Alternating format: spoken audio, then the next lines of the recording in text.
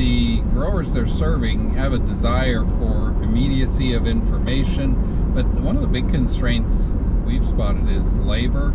You know, there's not more time, and there's a shortage of people, and so we're trying to take care of more activities, more growers with less people, you know, limited resources. And so the tools we're delivering certainly have a component of driving efficiency for how they're executing on all the services they're trying to provide to a grower.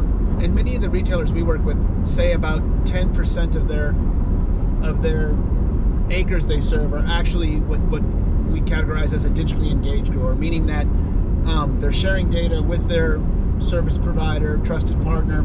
Yeah. They're actually doing something with the data, right? Whether it's figuring out where to scout, whether it's figuring out when to take the soil samples, whether it's figuring out, you know, what applications, what disease you should be looking for, all of that kind of stuff. About 10% of the acres covered.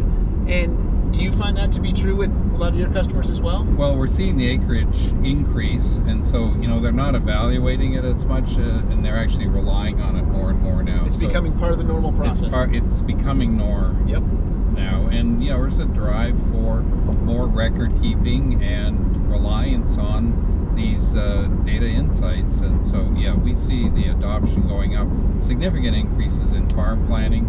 We have an exciting retailer that just came onto our platform that is planning to do 100% of their fields that they service will be having a farm plan this year, and that's a marker for what's coming in the future. And so how do you get to those farm plans? Are you what's the driving force behind that? Are you looking at what was planted there last year? Are you looking at Yeah, we're using a collection of what information do we have. We're using imagery, so we don't need to rely on all of their historical. We use whatever we have, and can make use of that with a combination of templates and the state budgets. We're able to get a pretty good farm plan and do yield prediction that is then modified and tweaked. So it's not a massive data entry.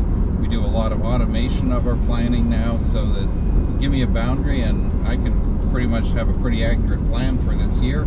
Now we start tweaking it. What are you willing to spend? What are you wanting to do to modify that and improve, or no, it won't make an impact?